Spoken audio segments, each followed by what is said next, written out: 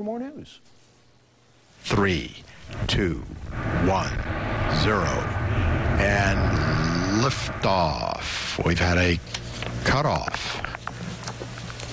Liftoff did not occur. You saw it right there. It started, then just stopped. With that, the SpaceX Falcon 9 rocket launch did not happen this morning.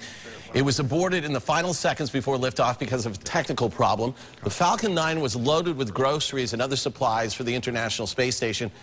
Also on board, the ashes of actor James Doohan, who played Scotty in the original Star Trek series, the remains of other famous astronauts, and more than 300 people were expected to go into orbit this morning. As you saw, that did not happen. This test flight is the first non-government trip to the space station. Meanwhile, NASA is also watching about 4,700 asteroids that are close enough and big enough to pose a risk to Earth. Astronomers say the asteroids are within 5 million miles and are big enough to pass through our planet's atmosphere and cause major damage. But NASA says, hey, don't panic just yet. The agency is keeping an eye on the situation. 2 men will face a judge this morning for a first appearance, arrested for what you see in this surveillance video, the brutal beating of an Army sergeant. The 2 men, 18-year-old